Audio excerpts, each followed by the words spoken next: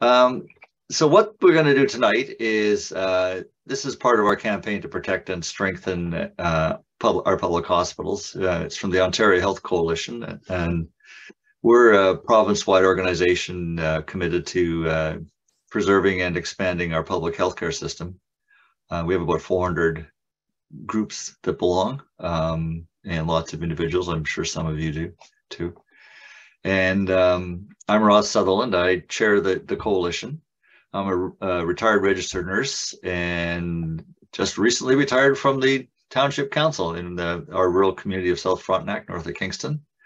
And with me is Riley Saunders, who's the Health Coalition's Director of Campaigns and Communication, and Grace Pierreas, a registered nurse who works in Hamilton in the emergency department and a vice president of the local. We're actually happy to be back here. I don't know, I was not involved in St. Mary's at the time, but I was on the board, so I did follow the campaign we had about 10 years ago. There was quite a fight around your emergency department. We worked with people like Gail Beattie, who we were hoping could be here, but it's not feeling well. You know, and it was a successful campaign, but that always raises concerns for me when somebody's tried to get rid of your emergency once, then you know, it's worth being cautious going into the future. And we've ramped up this province-wide campaign because this is one of many town halls that we're holding, because the Ford government has a very aggressive agenda to cut back on the public healthcare system in favor of shifting work to for-profit companies.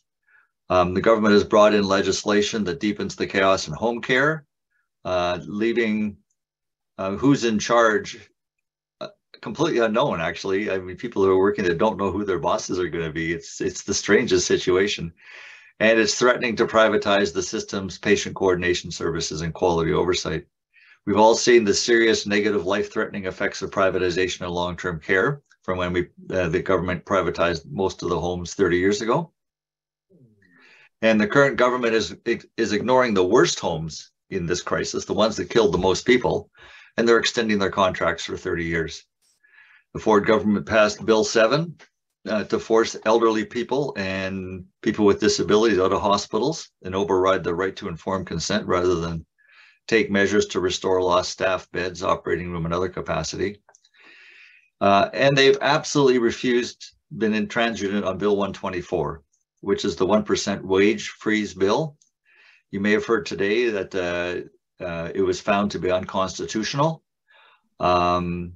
But they are now saying they're going to appeal that.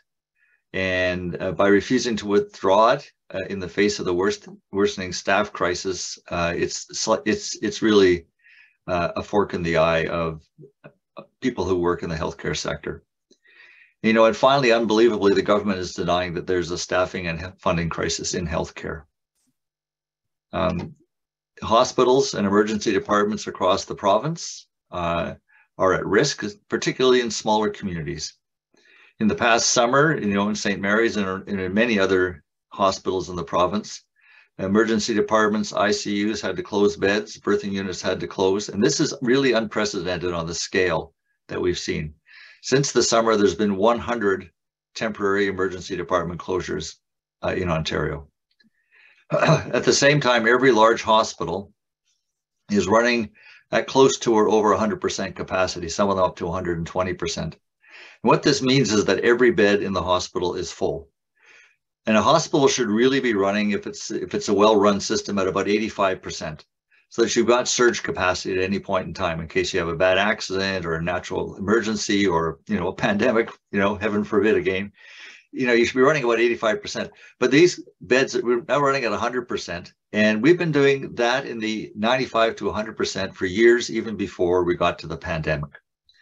And these backed up emergency departments, then back up to the ambulances, where paramedics have to wait for hours because there are no staff to offload their patients.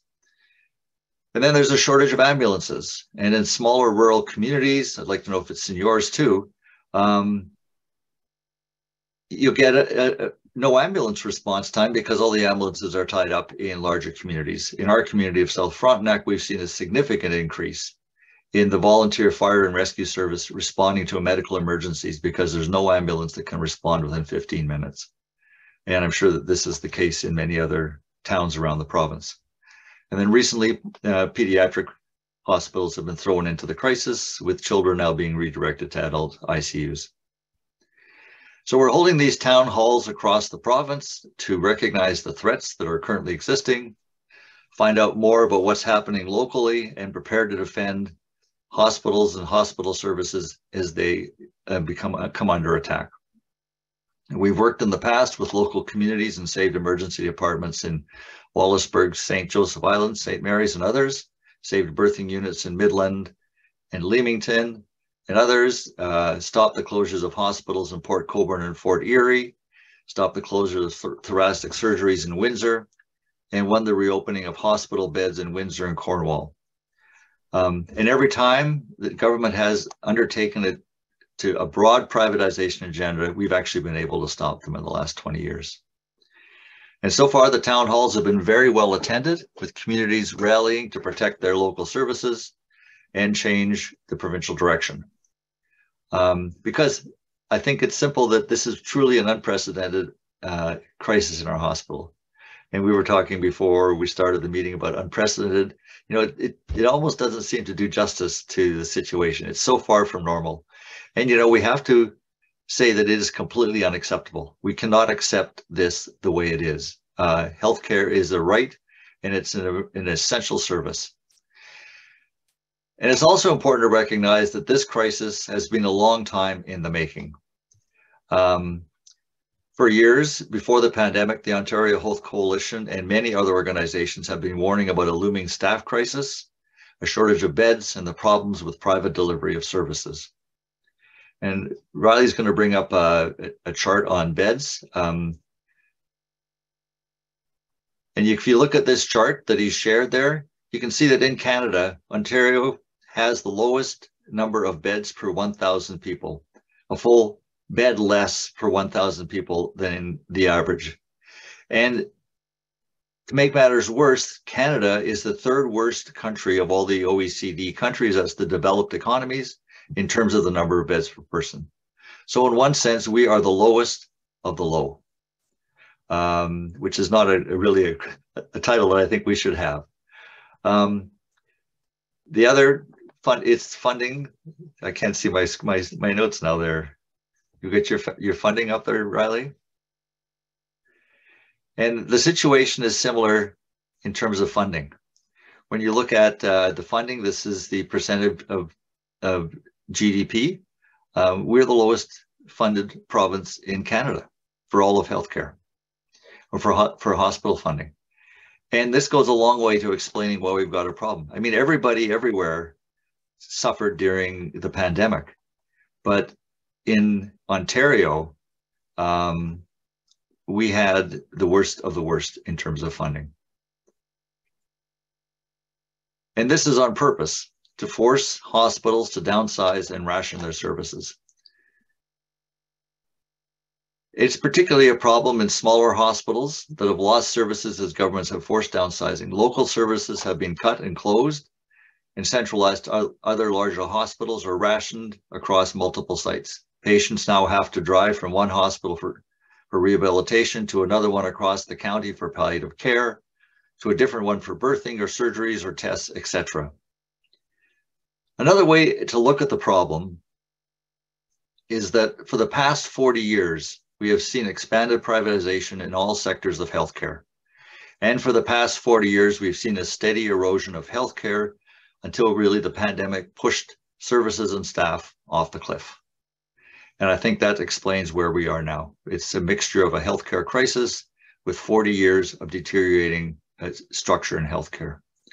And what is staggering to the Health Coalition is how little the provincial government is doing to resolve the crisis.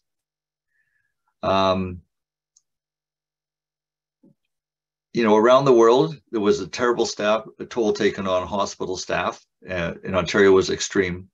But to make matters worse, in the budget this year, there is a small but real cut in actual dollars to hospitals. It's not just a raise in hospital funding below the rate of inflation. It's an actual dollar cut to the hospital budgets in the coming year. And this is a choice that the Ford government is making to underfund the healthcare system. When the Ford government says that money won't make a difference, this is totally untrue. Well, money is not the only needed solution. I know it's sort of funny when they say that. You know, it's not the only thing that we need to do to improve our healthcare, but almost all the needed changes can't happen without increased funds just because we are so low. Instead, their plan is to privatize the hospitals and shift resources to for-profit companies. Leading into the election, we warned, based on written pandemic plans from the government and the health ministry, that they were planning to privatize the surgeries and diagnostics of our local hospitals. The government denied this up and down. However, at the same time, now that we've got the financial records, we found that in the 3 months before the election, they actually doubled funding to the private for-profit clinics. And then 2 months after the election, in the middle of summer, they announced plans for privatization, which is part of why we're doing this tour too. For places like St. Mary's, this plan would further take scarce funds and resources away from local public hospitals and shift them to for-profit clinics. And most of these clinics, when you look at where they've got in Canada and around the world, they locate in large urban centers where there's a market of wealthy people for whom they can take extra money and make more of a profit. In St. Mary's, as other communities, these local hospitals and services have been built up by the community over 100 years. I was actually looking today when I was doing a little just sort of newspaper thing at somebody auctioning a picture of your hospital in 1950. So I don't know when it was built, but it was up and functioning and people were taking pictures of it in 1950. These hospitals, people have donated to them. It has been given money from local taxes, donated through payroll deductions, volunteered, and literally built their public hospitals as an essential and vital part of their communities. And Ford's plans will dismantle these. Privatizing our public hospitals and failing to address the staffing crisis are twin issues. We are asking people to help pour pressure on the government to act with urgency that this situation demands, to support our local hospitals and stop closures and stop privatizing them. We're very worried. A hospital without an emergency department is not a hospital. It becomes an urgent care center, and these don't exist in legislation. In fact, it's just a fancy name for a walk-in clinic. So now I'd like to turn the speaker over to Grace, who, like I said, is a registered nurse who works in emergency. And she can talk about staffing crisis and what's happening in Southern Ontario and other comments. And then we'll get comments from you, and then Riley will talk about some things that are happening in the provincial campaign. Okay, Grace? Thanks, Ross. And I want to thank the Ontario Health Coalition. I mean, fantastic organization.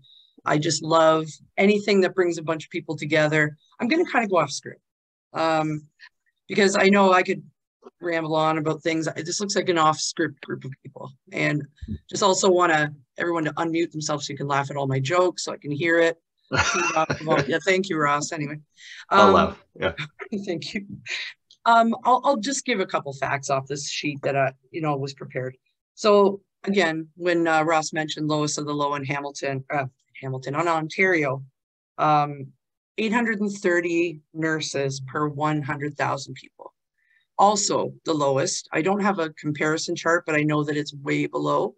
We're about 25,000 nurses short now. And this is for so many reasons. I mean, doesn't take rocket science to say, Bill 124, when people had a choice whether or not to go into the profession in the last few years, all they had to do was turn on the news. It's just such I don't know how many of you work in hospitals that are in this group, but you know what it's like. You turn on the news, you know what it's like. You hear legislation, wage restraint legislation. We've got pandemics. It's just coming from all sides on top of a predicted retirement bolus, right? I mean, we all knew there would be this big retirement, and it's hitting right now. So that's not super surprising. The thing I want to say the most, though, is that counter to what Doug Ford thinks, is that if we can look at the CUPE situation recently, where there was a lot of public support and people gathering, it's that pressure works. And I'm an optimist, and I really think that, groups like this, and just collective action, it works. And I'm going to guarantee you, everyone on this call, that ONA and the nurses of Ontario, all 68,000 of us, plus about 20,000 nursing students, are committed to fighting for public care. On that note, on a personal note, I worked in the United States for 8 years when I got out of school. So I worked for private hospitals and clinics, and I worked in the, they called them the county hospitals. I saw firsthand what it was like for people to make life and death decisions based on the bottom line of their bank account. I still think about it. I mean, there's no question that that's exactly why I'm involved in unionism and trying to protect our system. And we voted, I think, did anybody watch that show, The Greatest Canadian? I mean, we voted Tommy Douglas as our greatest Canadian, the father of our public system here. So I know it's near and dear to everybody, and I'm preaching to a choir. But mainly, I just want to say that, we're not going to stop fighting for the system as nurses, as part of it. We're resilient and resourceful, and there's a lot of us. So I think it's really popular to be part of this movement right now as well. My daughter, who's a teenager, tells me it's cool to be in a union and cool to stand for things now, just watching the action that CUPE took and watching Doug Ford turn on his heels. So I think once we keep this pressure going, I think we're going to be successful, as we have been in the past with the Ontario Health Coalition. And, Bill 124 was found unconstitutional. He's going to fight us in court. It's another bad look. And I think we're just going to we're not going to let this happen to our system, basically. We're not going to let him dismantle and sell this to his buddies like he is the Greenbelt. I think it's just another cause, but it's galvanizing groups like us. And I'm just happy to be a part of this. And, as a nurse, I've got your back in the hospital and outside of it. So that's about all I have to say, to be honest. Thank you for giving me a moment to speak my piece. Thanks very much, Grace. Appreciate that. I'd love to open up the floor, the mics here now. Before we do that, though, if you don't mind, is there any press on? I heard there might be some media here. We usually just allow any media that comes on to ask questions first, but maybe not. Okay, that's fine. Now, I don't know how many people have been on Zoom and are familiar with the raise hand function. If you go to the bottom of your screen at reactions, and you click on reactions, there's a thing called raise hand. If you click that, I will recognize you. If you can't get that going, just wave your hand and we'll see you, or unmute, and we'll go from there. So I'd love to know what's going on in St. Mary's. And I'd just like to know what questions and comments you have. Okay, Sue Fowler. I have a question for Grace. When you mentioned, Grace, 850,000 nurses per 100,000 people in Ontario, can you just clarify, is that registered nurses? Is it RPNs? How do you determine nurses? Yeah. Sorry, 830 RNs per 100. Oh, sorry, let me cross that. That's 830 RNs per 100,000 people in Canada. In Canada. 668 RNs for 100,000 in Ontario. Thank you. Yeah. And did you have something else there, Sue? Or is that what you want? No, not at this time. Yeah, and I just want to stress the figure that Grace said there, that comes out to 25,000 nurses, RNs, and at best, the government's been talking about creating 4,000 or 5,000 nurses, and we don't really see any action on that, as if that's going to solve the problem. And that's not even counting PSWs and other people who are needed in hospitals to make it work. Yeah. Elizabeth Liasa? Close. Yeah, so my name's Elizabeth. I'm the vice president with the OPSU Local 169. And so I just wanted to express solidarity with ONA. OPSU is very much wanting to fight this fight as well, from my involvement with them over the last month.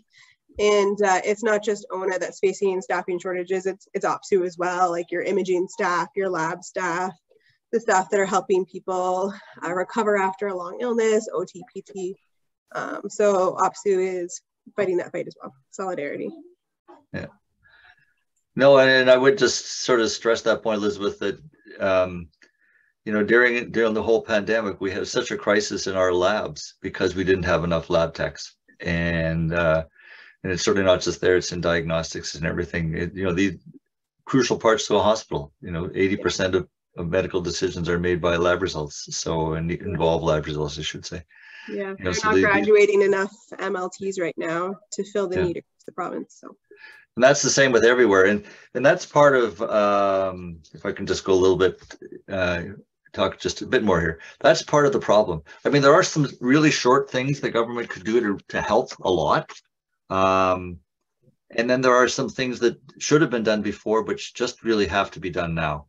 Where they should be working with the licensing bodies. They should be working with the federal government, working with educational institutions. And we need a real serious staffing strategy, so that we start bringing people on as quickly as possible. And in the short term, we just, maybe Grace can talk more about this, what would help in the short term, but we need some more flexibility in the hospitals. We need sort of an openness to bringing nurses back who've left, to keeping nurses who want to leave, to people who've retired, getting them back in. We could set up a public temporary nurse agency, which would save hospitals a lot of money and allow many more people to work. There are things that could be done both in the short and the long term. Unfortunately, we see no action on any of them. Did you have anything you want to say, Chris? Sorry, I'm not going to put you on the spot, but. Well, no, not at all. Gosh, this is my wheelhouse. I mean, we talk constantly at the hospital level with administration about how do we retain people. I mean, there's a lot of talk about recruitment. We have a pool of really good nurses, like right now, but they're leaving. They're going away. Like I know people that have literally opened up a dog walking business rather than work in the department that they're currently in.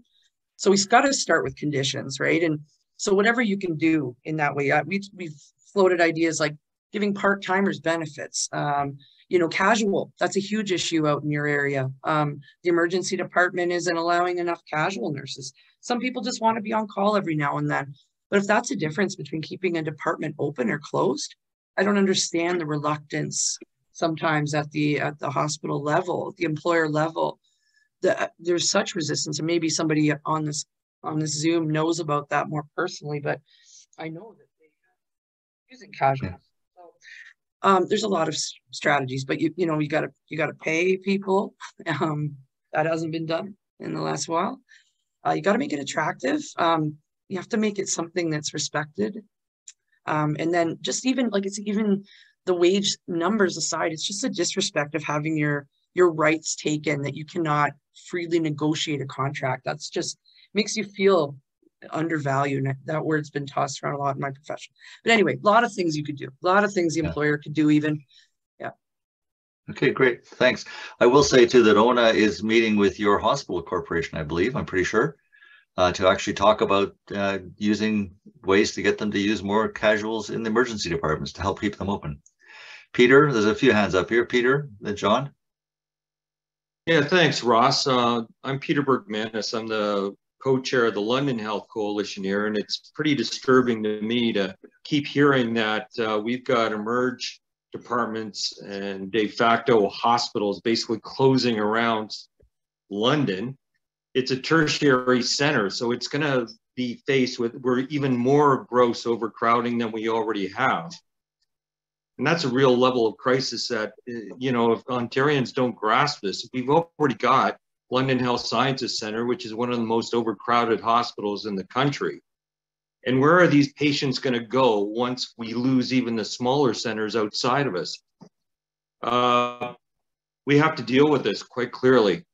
And the London Health Coalition is more than happy and willing to help St. Mary's citizens to fight back. So I strongly encourage you to connect with Ross here and myself. And we do want to organize a lot more coming into the next year. So feel free. But yeah, this cannot stand, and we're total allies of all of you. Great. Thanks, Peter. I just want to say too, if someone doesn't feel comfortable talking, by all means, write a note in the chat. we monitor the chat. Well, I'm happy to read your question, and we'll try and answer it or comment, and we'll try and answer as best as we can. John Bell? Okay, I guess my question is for Grace mostly, and it's around recruitment. And you spoke a lot about the troubles you're having with recruitment of nurses and healthcare workers. So is it still a prerequisite or a requirement, a mandatory requirement that healthcare workers be vaccinated for COVID? And if so, I guess my question is kind of like, if so, why? Because we've learned a lot the last 2 years, and I think they've now pretty much stated that it won't stop transmission anyway. So I guess my question is, are we still sticking to that, or are we allowing people back, or are we taking newcomers who are not vaccinated? So that's a really great question, John. And again, it's something we've dealt with over the last year pretty intensely. ONA's always stood for that, we recommend the vaccine. We're never going to not recommend. However, we are not in support of any of our nurses losing their job over it, especially during the crisis. There were ways to mitigate any sort of spread at the time, proper PPE, social distancing, other things, right? So I won't mention my employer, but we fired, we've fought it the whole way, but I think it was about 30 RNs. That's massive. Like, you think 30, that's a couple medical units, that's a whole 2 emergency departments, that's a lot. Yeah, so they lost their job. We still recommend at every hospital association committee meeting that we could minimize some of our staffing losses by rehiring and implementing these other measures to, obviously keep public safety in mind regards to spread. But you're right, the science changed. But most employers did not change their policies according to the changing science. So that is, in our opinion, an untapped resource of nurses. Cheryl? Herbie? Hi there. Thanks very much. I'm losing my voice, so if I go missing, I'll try to put my question on the screen. I hear you, and I represented a different industry at a national level, and this is just a deep problem across the country for every industry. And one thing that I believe is it's got to be a multi-pronged approach to getting people back. So some of the things you've spoken about, but I wonder about immigration and people that are doctors and nurses and all of those. Is there any lobbying taking place that looks at the qualifications? Because it's been my experience with veterinarians and other professionals that have got qualifications similar to Canada and have just not been able to practice. So I'm just wondering if there is lobbying in that area. Yes, absolutely. It's a huge issue in Canada. It's actually been a huge issue for a long time, not just for nurses, but for doctors and for all health professionals. And it's a very complicated one. To a certain extent, I'm much more familiar with the doctor situation. I think that some of the medical associations have actually actively worked against bringing in more doctors, because it's a way of boosting this historically anyway, of keeping sort of tight control of the market and increasing wages. It's sort of that simple. I think that right now there's definitely a move on to change that. But there's certainly resistance. Nonetheless, I think that public policy right now is changing, and they're trying to figure out ways to get people registered in Canada quickly, get them, if needed, up to snuff, and get them licensed, because there are tons of good health professionals from all over the world who can work here if they wish, and it would help. Yeah. Oh, thanks very much for that. Because I know the problem isn't going away, like they're forecasting until, like another 10 years of this or so, right? Of shortage of staff. So yeah, that's right. Craig? Sudie, you've got your hand up still. Is that because you want to say something, or is it just? No, sorry. Go. No, it's okay, Craig. Go ahead. Yeah. Alrighty. I'm Craig. I'm in Belleville, Ontario, and our family has been involved in these things, I guess, across Ontario because we live in different places and have different time things. But when I heard you, Ross, earlier saying that it's the government that needs to get coordinated with their different ministries and things like that so that they can come to education and healthcare and da-da-da-da.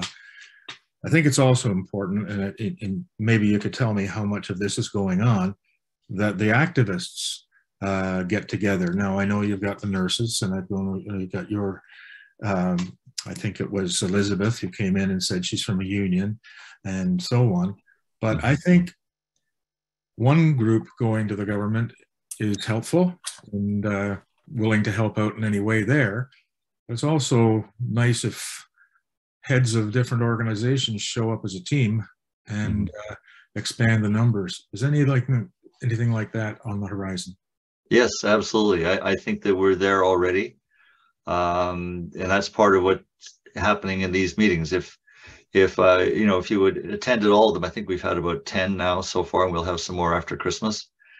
We've had senior staff or heads of unions or heads of locals, I think from all of the major healthcare unions already speak. So this is the beginning of a campaign, and I think we'll see that kind of coordination. We're also seeing doctors and academics and community organizers from everything from the Council of Canadians to people with disabilities and older women's network being involved. And that's what the Health Coalition has built over the last, basically since '95, when we started in a serious way. So, that front is there. And I think on this particular issue, there's a lot of agreement on that. Well, that's terrific. Thank you. Yeah. Riley, do you want to talk a bit about the campaign that's what we're asking people to do? And then we can maybe come back. Ross, Where are we here? Sorry, I do have sorry, another. It's okay. Sue. I do have another question, and then I'll put my hand down this time. Oh, that's okay. I'm here as a consumer, so I'm not completely familiar with the ins and outs of hospital operations and administration. Right. And I'm just curious, can you explain why the admins are resistant to hiring casual RNs, to working the schedules more to fit these kind of people in that might bring some of our RNs back that don't want to work full time anymore or deal with juggling these crazy schedules? Do you want to take that, Grace? I mean, I could talk about it, but yeah, I mean, honestly, I don't know, Sue. Like, we ask ourselves that question all the time. I think, to me, it seems like such a simple solution. There's very little obligation on the employer's part, except for having to manage and keep track of their commitment availability. I mean, I'm not sure. Maybe it didn't feel like at the time. So just to give you a little information about like collective agreements, and I'll just keep it really brief. Up until very recently, there wasn't any commitment needed by a casual nurse. You could just forever stay on the seniority list and not really have to give any availability. And the manager would have to follow up with you and make sure your education was up to date. And it seemed like more trouble than it was worth. There was not much interest in casual work for a very long time. However, that has changed like huge. So it's just a matter of changing the mentality of management that you can implement in your local contract a certain amount of availability that's mandatory, like one shift every 4 weeks, whatever it might be. Just negotiate that into your language, and then you've got commitment, and then they can pick up extra, but I'm not sure. I think it's just old habits die hard. Unless, Ross, you have another great reason why there's a reluctance. Well, I think there's two things that come to my mind. One of them is you sort of hinted at it there. There is an extra cost and burden on hospitals. Matter of fact, they would, just because you got to keep track of them, you have to make sure they're trained. There's all that sort of obligation that goes along but that's why I think hospitals are prepared to use temporary agencies more than keep their own staff on. And the thing about temporary agencies that people don't know is that the cost per hour for a temporary nurse is somewhere between $150 and $180 an hour. I think that's what we're talking about. You've got a temporary, a nurse that you have on staff, and you're looking at including benefits and the whole works, maybe what, 60s, Grace, $60, $70 an hour now? I don't know. It's been a few years since I was in emergency. Yeah, but no, top wage isn't even, yeah, no. Yeah. So, they're willing to pay $100 more an hour to use a temporary agency which takes care of that kind of stuff than they are themselves. But I think the second reason, and I say this without really having any proof, except I'm pretty sure it's true, is that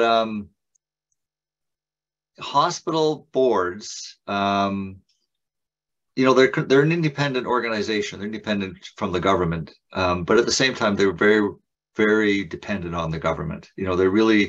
They're independent corporations, so technically they can do what they want. But we had a CEO of the hospital corporation in Kingston try that, and it didn't take long before he didn't have a job.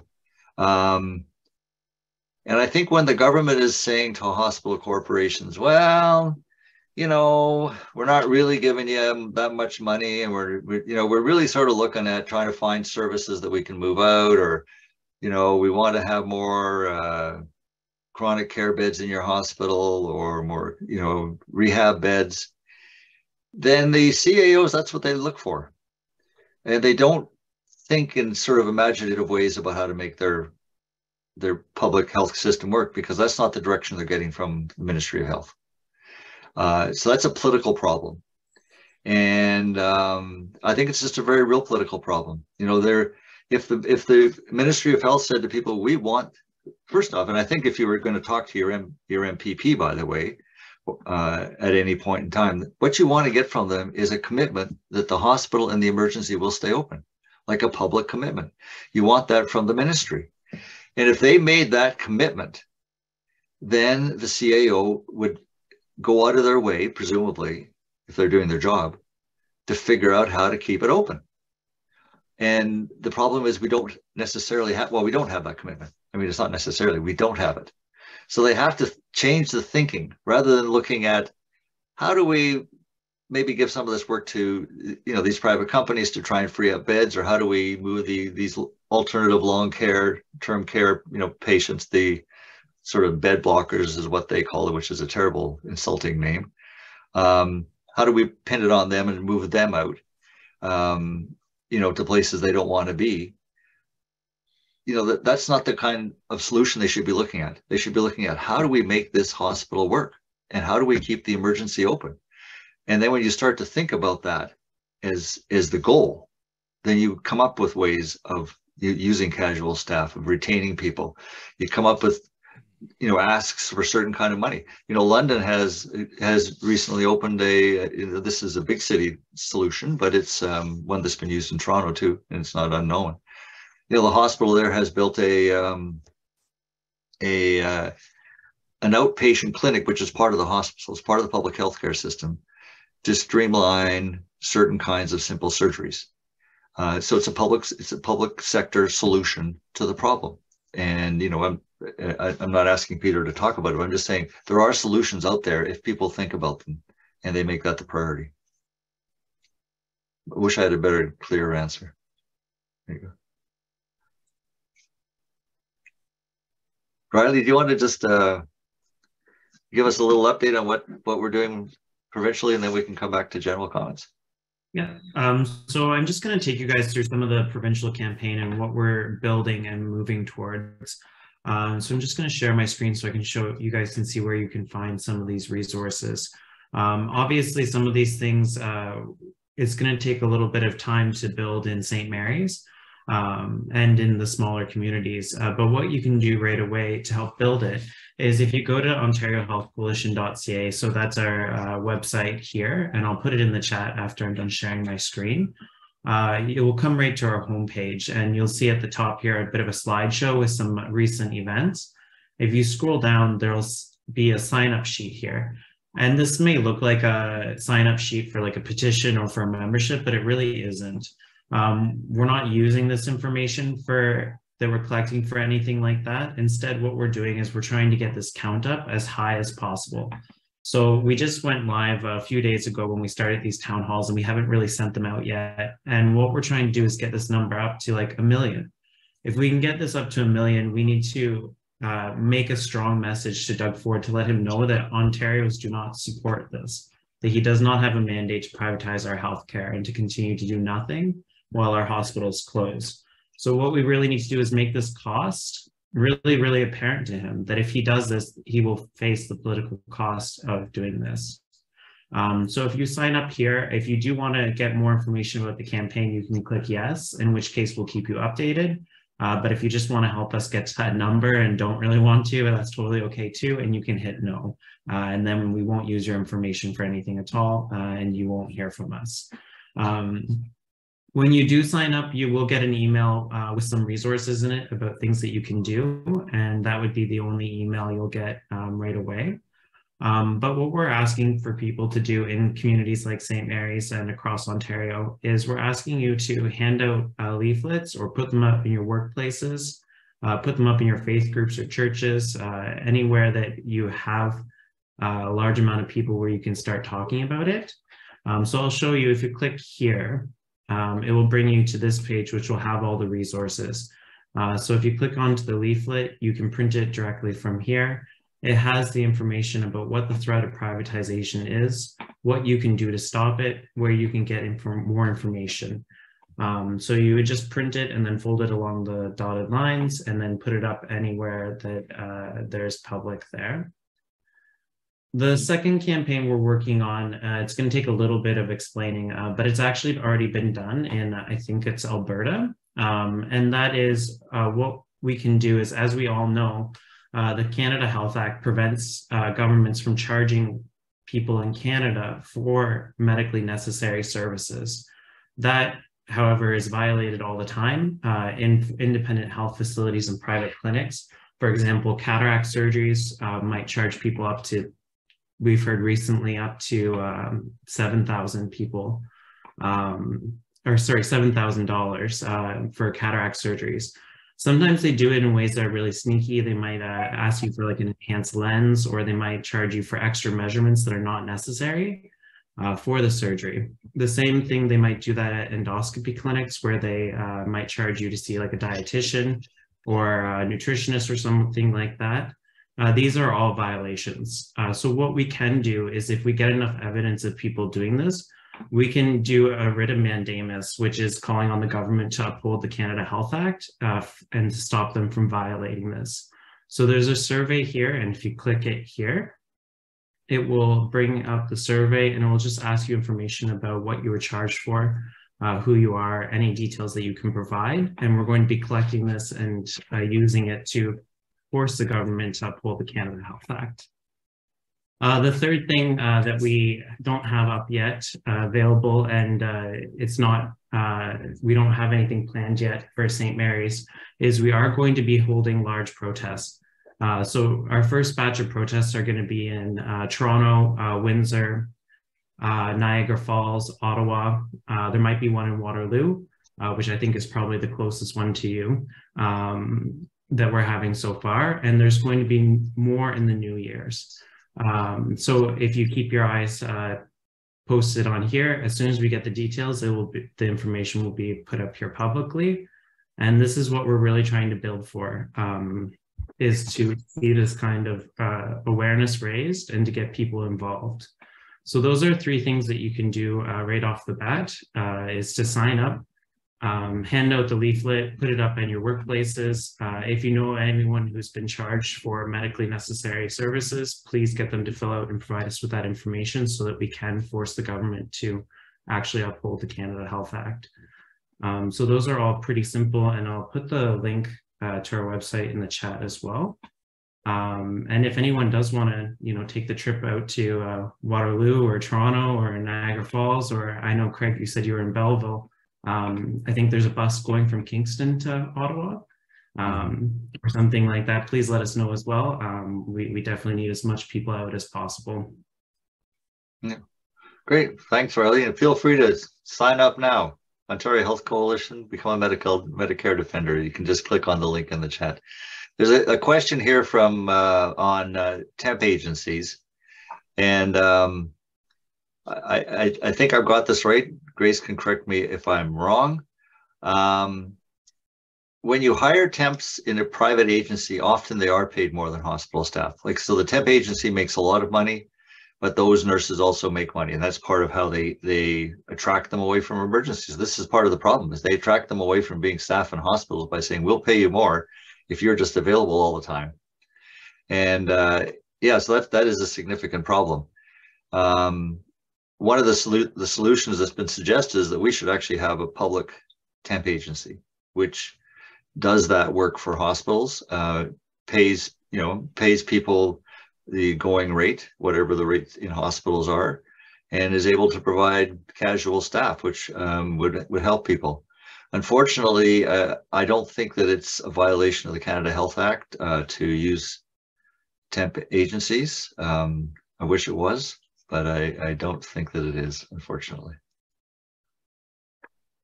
Can you touch on the court case started on Bill 7 this week, please? You want to talk about that, Riley, or should I? Or I don't even know where you are. It's up to you. So if you guys did see Bill 7, the More Beds, Better Care Act was rushed through legislature I guess it was a couple months ago now, wasn't it, Ross? Yeah. And what that bill did was it allowed the government to remove consent, the informed consent, the requirement for informed consent, to force patients that are in ALC beds, so alternative level of care beds, so people that are not in emergency care beds or are in a different level of bed than what they need. It was able to force them to move into long-term care homes, not of their choosing. So when you're an ALC patient right now, you're forced to choose, I think it's three or 5 homes that you would want to go to if you're waiting for long-term care. This new bill allows them to assess you for long-term care, send your application out to a long-term care home without your consent, and start the admission process for that long-term care home without your consent. And it allows them to move you to any long-term care home, even if it's not one of the ones that you've chosen. It also allows them to move you up to 75 kilometers away in Southern Ontario and 150 kilometers away in Northern Ontario or more. So we're hearing of people being moved far away from their families where they have no access to care or essential caregivers. So that is what's happening. And if you are in an ALC bed and you do not consent to going to long-term care, they can charge you $400 per day as a penalty until you do consent to go. So what we've done is we've issued a charter challenge saying that this law is discriminatory against the elderly and people with disabled, as it violates their rights and their right to informed patient consent and the right to care. So that should be going forward very shortly, and we will be taking them to court to get that overturned. And that's going to cost us quite a bit of money. So if anyone is able to donate, you can also donate at the Ontario Health Coalition.ca website. We have a legal fund there that helps to cover our legal costs. I think they're saying it's going to cost us around $500,000 to bring that to fruition. So please help if you can. Yeah.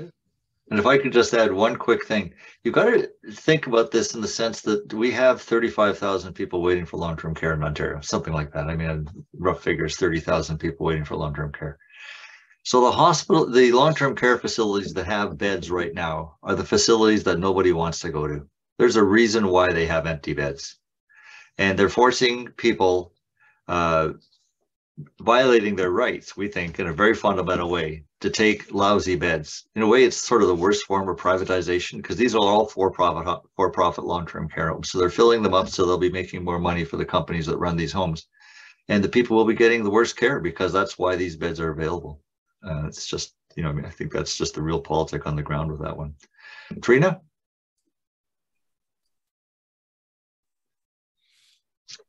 Sorry, it just took me a minute there to get off mute. I just wanted to say thank you again, Ross. Thank you, Ross, for having this town hall. And I'm Trina Hollingworth, and we have over 500 members in QP across here at Perth Healthcare Alliance. So Stratford, Clinton, Seaforth, and St. Mary's. So we're definitely on board. We've talked to ONA and OPSU, and We'll be having meetings with the MPPs for both here in Perth County, and whatever we can do, we're with you. So let us know, what we can do to help stop the closures. Yeah.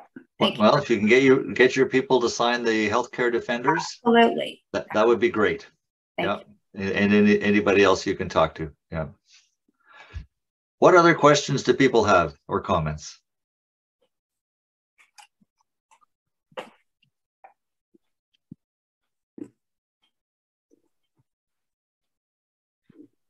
Okay, well, thank you, everybody. I don't know if you're interested in helping when things come up in St. Mary's. We do have your name and number, but if you wanted to either send a message in the message box or contact myself or Riley, we would be happy to get back to you and talk about what you can do.